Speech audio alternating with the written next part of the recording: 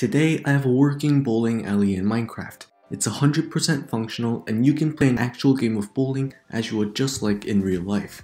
Before we begin, if you want to see more creations just like this, be sure to subscribe and turn on the bell. Alright, so we are in a bowling alley and let's grab a random lane. We can click on this button to start, which will turn on this display right here with their name and current score. So let's get started. And you might notice these gadgets in front of each lane, which are supposed to be ball dispensers. And once we get a ball, we can put it down. Alright, and I'll give this guy a good punch, which will send it to the pins. As you can see, our score is displayed in chat. Right after our first throw, the indicators above the pins will let us know that we are ready to begin our second throw. We can get another ball and try to finish off the rest of the pins. Okay, that was kind of an embarrassing throw, but we have some epic shots later, so be sure to stick around.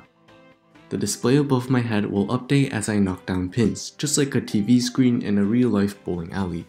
Unfortunately, we don't have those epic animations after every turn. So now let's go for round 2.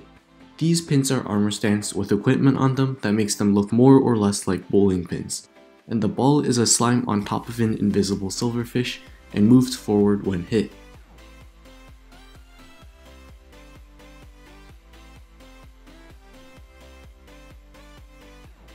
Okay, looks like we just got a spare, which is knocking down all the pins in 2 tries. As you can see, it displays it nicely in chat.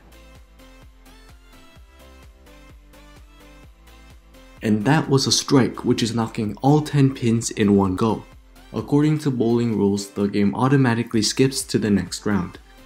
This bowling mechanism was designed to be as close to real life as possible.